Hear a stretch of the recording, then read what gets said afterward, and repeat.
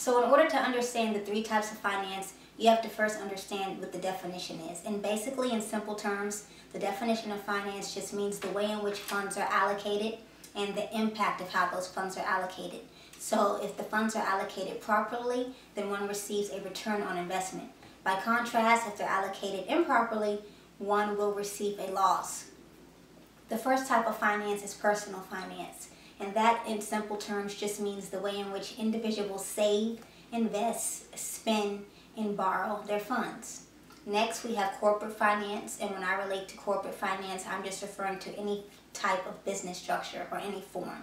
And that is the way in which businesses save, invest, spend, and borrow their funds. And last but not least, we have government finance.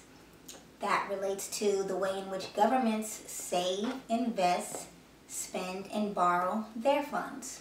So with finance, there's always a level of risk that one is assuming. So now you know the three types of finance, the definition of finance. Thank you for watching.